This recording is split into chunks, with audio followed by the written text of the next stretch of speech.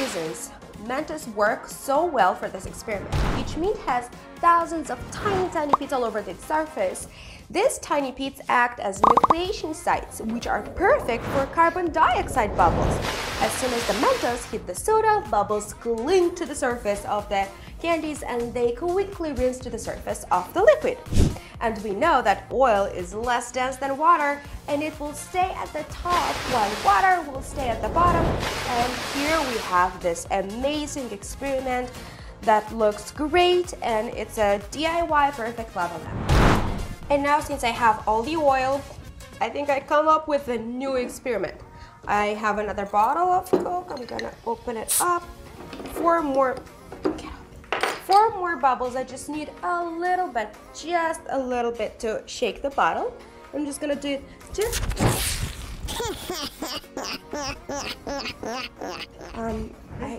I changed my mind. I'm not gonna do that anymore.